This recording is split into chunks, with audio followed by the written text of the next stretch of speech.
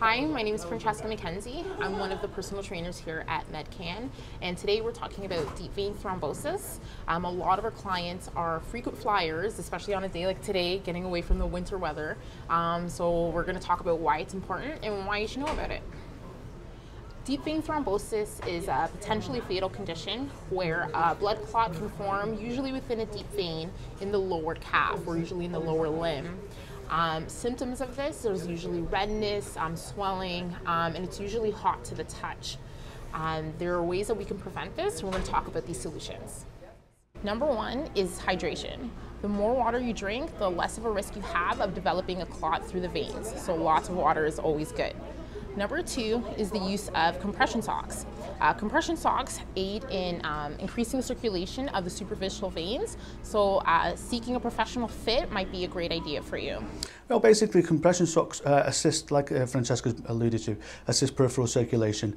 So they're aimed at bringing blood flow back to the heart in veins that may starting to be struggling with the valves leaking, and that's the anatomy of the veins we need to talk about. But basically, assisting peripheral blood flow, reducing swelling, reducing edema, reducing any possible causes of DVT.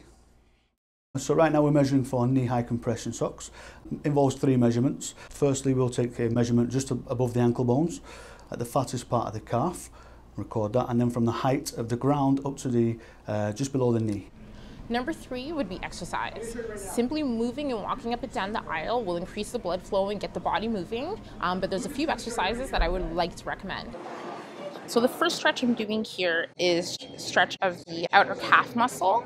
All you're going to do is lean against the wall with 1 foot forward and 1 foot back, and just gently lean your weight towards the wall. So you're stretching the calf that's behind, and then there's a second way to stretch that calf muscle, and that's by simply placing your toe up against the wall and leaning your body weight towards the wall.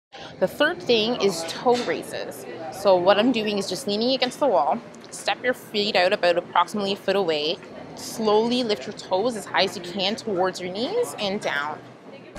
Hopefully you found this video quite helpful for you.